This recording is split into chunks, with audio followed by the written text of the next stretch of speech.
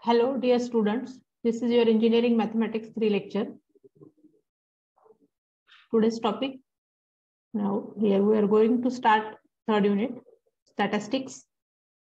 Statistics, it is the application of mathematics, pure mathematics. Now, the first concept in statistics, measures of central tendency. When measurements are taken on phenomenon, means when measurements are taken on any experiment, it is observed that observations have a tendency to cluster in some part of the range, usually the central part of the range. This tendency is known as central tendency. There are 5 methods of finding a measure of central tendency.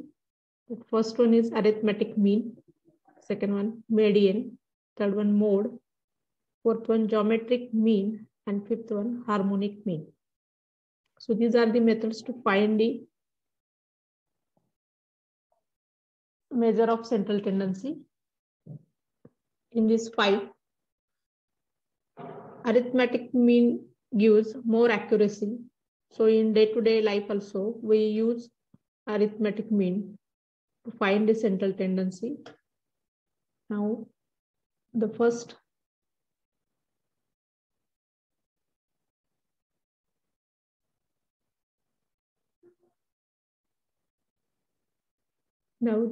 concept is arithmetic mean.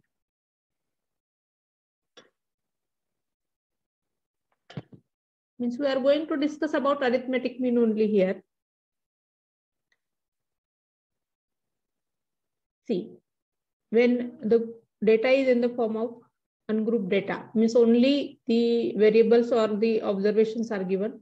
When only observations are given, it means that every observation is appearing at once. Means the frequency of every observation is 1 in that case.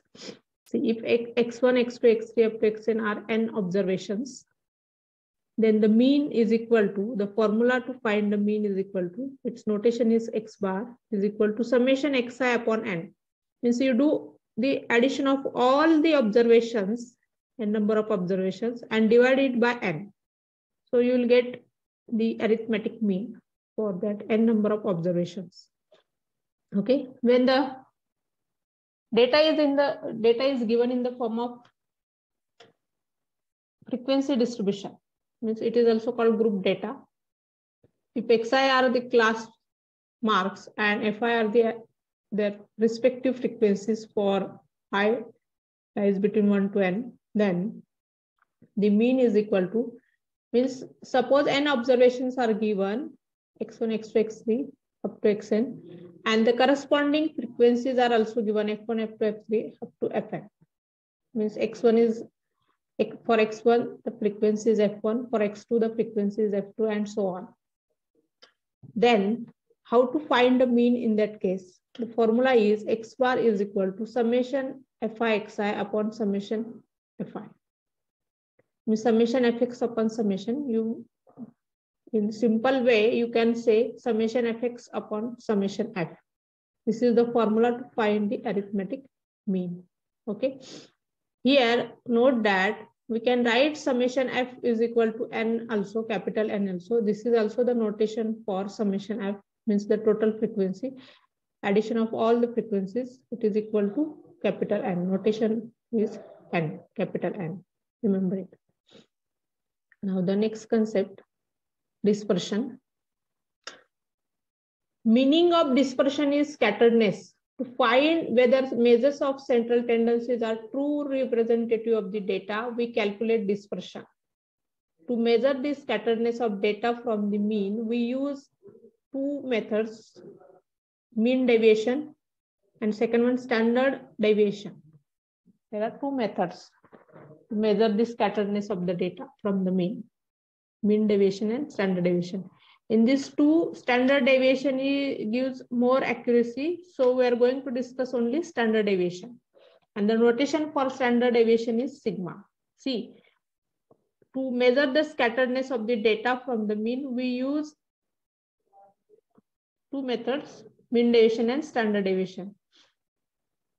Now, what is dispersion? Dispersion, meaning of dispersion is scatteredness. To find whether measures of central tendencies are true representative of the data, we calculate dispersion. Okay. So here, using standard deviation, we are going to measure the scatteredness of data from mean. Means we are going to check whether the average calculated for the given n number of observation is good average, or it is bad average, or it is the best average. We are going to conclude about the average, which we have found for the n number of observations. Okay. Standard deviation, the notation is sigma here. See, for ungrouped data, what is the formula to find the standard deviation? For ungrouped data means only the n number of observations are given, x1, x2, x3 up to xn, and frequencies are not given. It means that every observation is appearing at once only. So it is also called ungrouped data. Now see, what is the formula to find standard deviation? It is equal to under root summation xi square upon n minus summation xi upon n whole square. Now this summation xi upon n is nothing but the formula of arithmetic mean. It's square. And first term summation x square. Xi square means, you in simple way you can say summation x square upon n. N means number of observations. Now for group data, sigma is equal to, means standard deviation is equal to, the formula is under root summation fi xi square upon summation fi minus summation fi xi upon summation fi whole square. In simple way, you can say the formula is standard deviation is equal to sigma is equal to under root summation fx square upon summation f minus summation fx upon summation f whole square. This is for group data. Okay. So this is the formula. You remember it.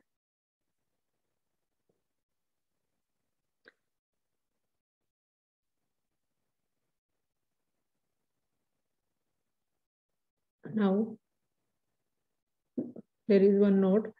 The square of standard deviation is called variance given by sigma square. Sigma is the notation used for standard deviation. If you take the square of standard deviation, it is called variance. Second note, the coefficient of variation is given by CV. Coefficient of variation, it is given by, is equal to sigma upon arithmetic mean into 100. Sigma means standard deviation. Standard deviation upon arithmetic mean into 100. This is the formula to find the coefficient of variation. Now the example, calculate arithmetic mean for the following frequency distribution. You have to just calculate the arithmetic mean. Now the data is given in the form of frequency distribution, means it is group data.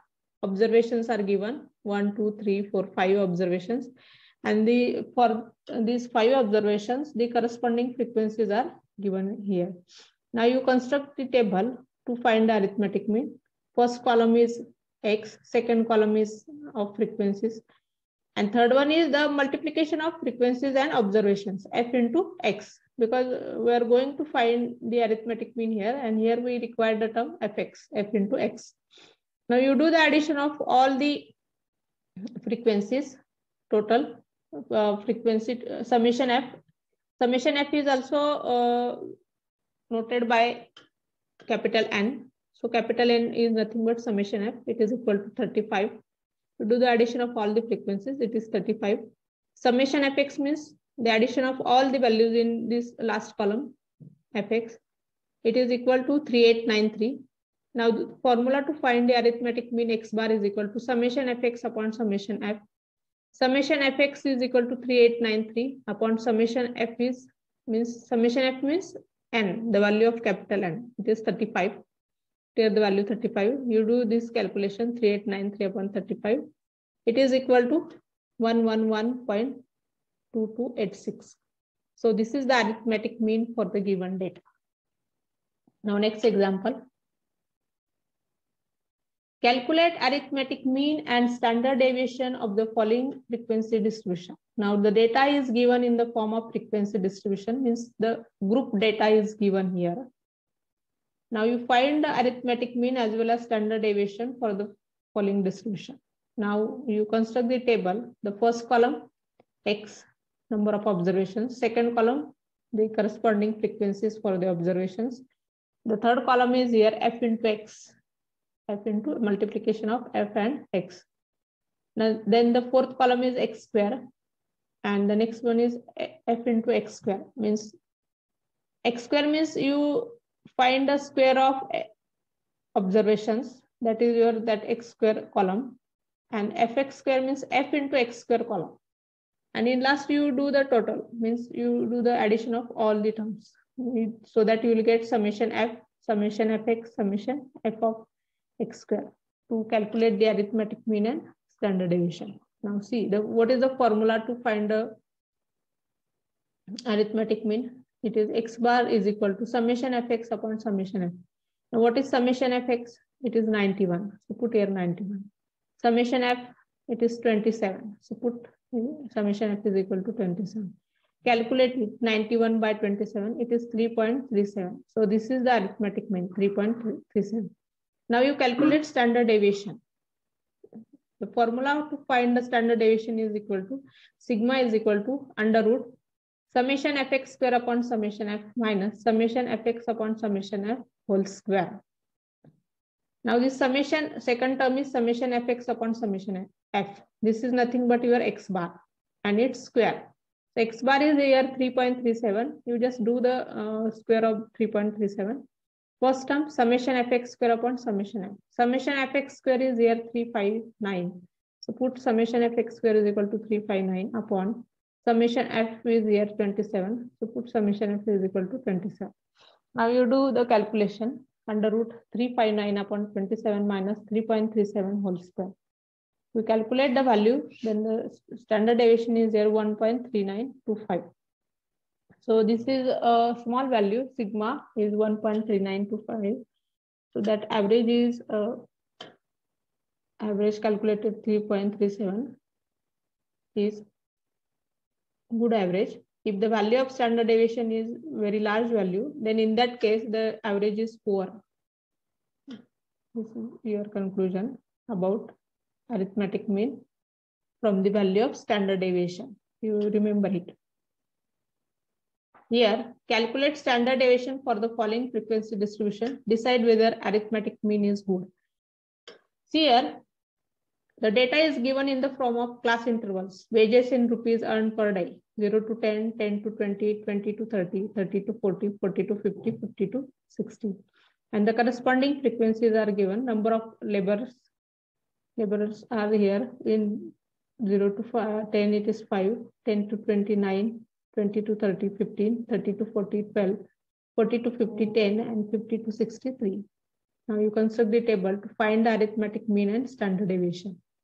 So here, the first column, wages earned in class interval. Wages earned in the form of class interval. It is given here 0 to 10, 10 to 20, up to 50 to 60.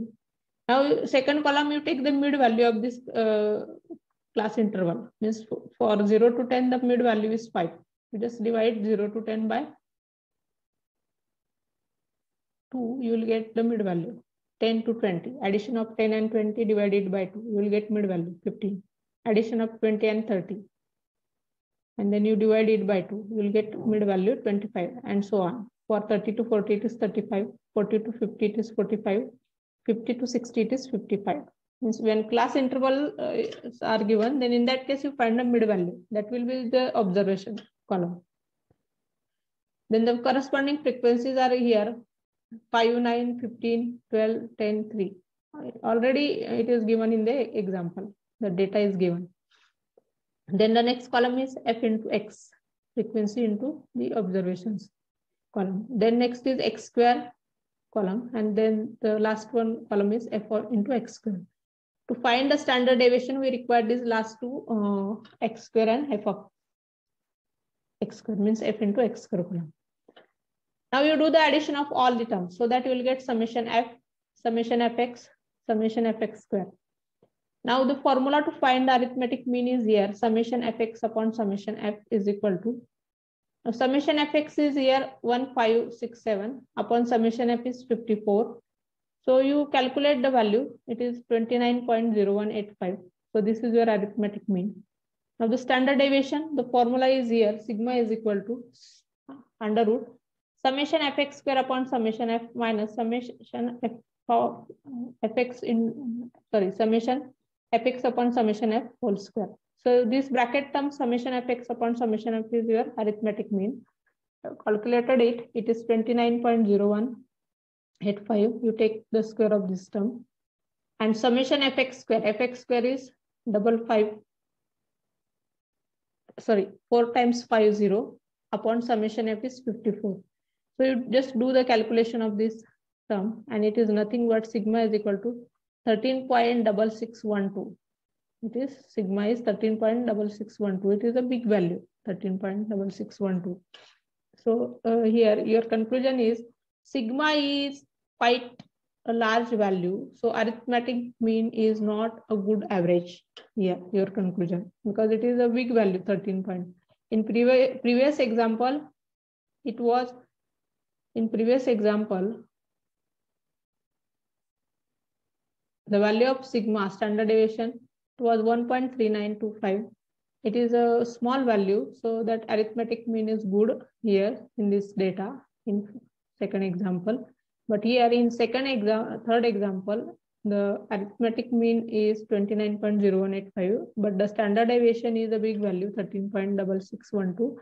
And so it is a large value, quite large value. So arithmetic mean is not a good average. So this is your conclusion. So these are the examples on standard deviation. Arithmetic mean and standard deviation. So this session is over here. Thank you.